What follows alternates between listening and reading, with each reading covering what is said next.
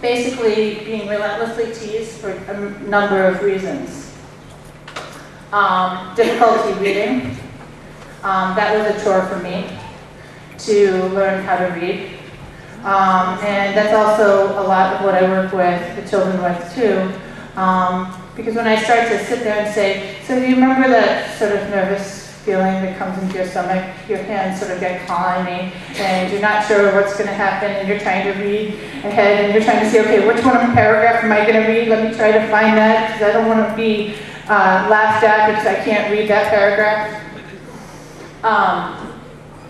So that is also something that I had difficulty with reading out loud, and I find that that works really well to express that and to be able to have that to discuss with other kids that have gone through that. Because that's sometimes going along with autism, they also have the difficulty learning how to read. The inability to tell time in the traditional sense. Until I was about 27, I also used a digital watch. Could not tell time on a regular clock. The letters and the numbers on there would look like they're all blurry, and I just could not even understand that foreign language of telling time. Also, struggle understanding sarcasm, and also sort of looking disheveled, and having a difficult time knowing when to join into conversations. Not understanding when I could join in and then getting frustrated because I couldn't figure it out, and then the other person would be frustrated as well. All right, and then that one's, let's see. That's basically the writing sample. I want you guys to think of what the writing sample looked like before that I had. Okay, so you remember that one. That's this one here. Now this one is actually a current one I just wrote. Yeah, it's a little bit different. This one I actually wrote in about 3 minutes. I was actually just bent over and just quickly wrote it on a chair, very quickly. And I didn't have to take a nap. It didn't take 30 to 45 minutes to do. Basically, in the last 2 years, I have had some remarkable changes that have happened. And basically that's when I found, and basically walked into my first class of the Hawaiian energetics and felt like I came home. Because for me, it was very helpful for me to get my grounding and being able to figure out how I can relate to the world in the way. I've also now been using this and work along with other practitioners of it to help the kids that I also see that are interested in it, that I see in psychology. And I find that when we work as a team and working all together, it can be very helpful. Some of the personal benefits that I've received from the Hawaiian treatments, one you've already seen with the motor skills.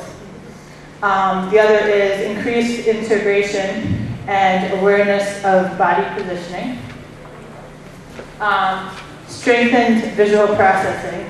I am now able to read, and actually just, gosh, I think it was about a month ago, I wrote my first poem. I did all on my own. I haven't been a published author too, but I had to do everything by transcribing.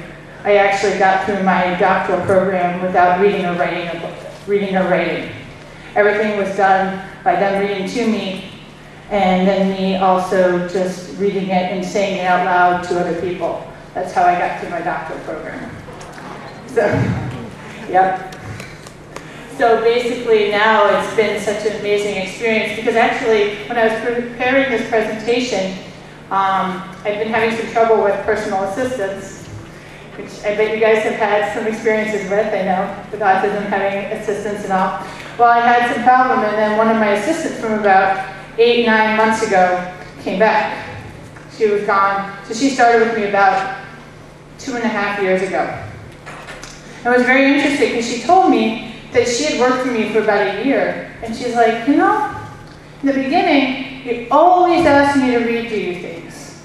But by the time I left working with you, you weren't asking me. And when I was then preparing this presentation and she saw the handwriting, she was like, whoa, wait a minute. I remember how bad your handwriting was and how hard you couldn't even write one word down. And now you're sitting here writing out this sentence in like 2 minutes. You weren't even sitting at a table. Like, whoa. So it's been a very interesting experience for me. The other thing is I've definitely seen less anxiety, less hyper and more sense of peace, as well as an increased ability to express my authentic self, which I feel is a lot of what we do working with children with autism, because we basically got to find some way of connecting with them on the level where they're at and finding a way to make that connection so that we can talk the way they can understand it, and then we can make it so that they can then more feel that they can express who they are. And so what I want to do now is pass on to Ed Fulalani Spencer, which he's my teacher, mentor, friend, and a lot of other things. That is, and he's going to explain some about the Hawaiian way.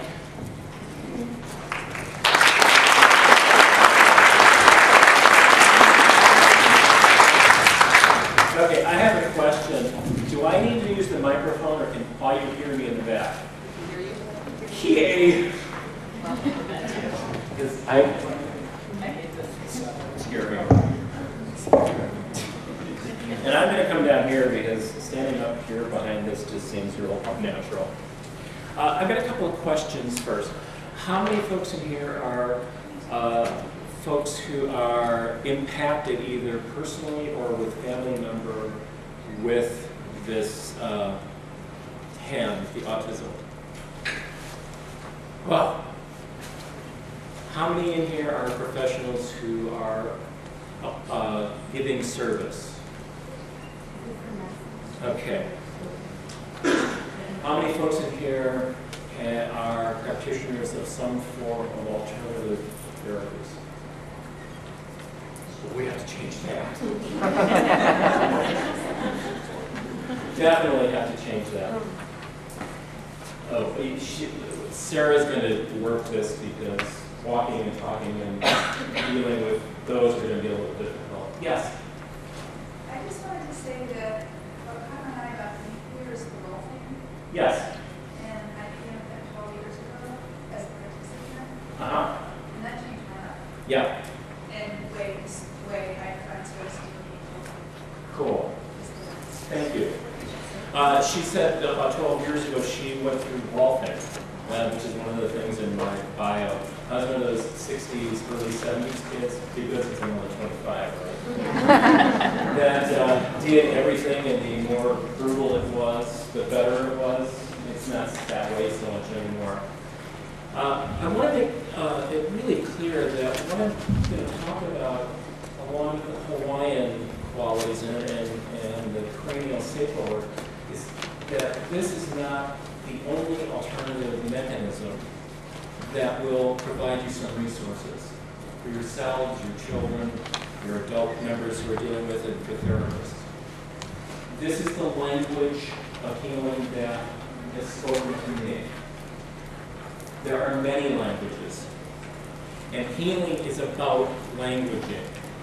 Languaging of touch, languaging of voice, languaging of intention, and languaging of soul. If you don't have those put together, what you have is application of an item to affect someone. And you understand when you put a stimulation into someone whose nervous system is already not working quite right, what happens? So from an alternative viewpoint, from the Hawaiian tradition, we look at how do you hook up with that system, with that person, that child, physically, emotionally, energetically, socially, so that you're speaking the same language, and then start to expand the knowledge and understanding, physically, energetically, emotionally, and socially. So it doesn't have to be traumatic for them, for the parents, or for the therapist.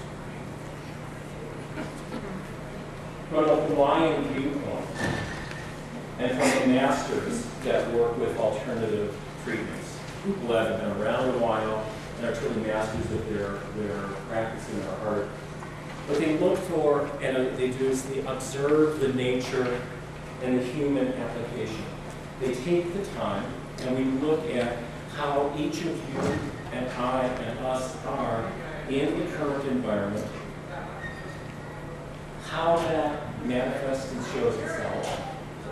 And then we set about figuring out a gentle and effective way to communicate.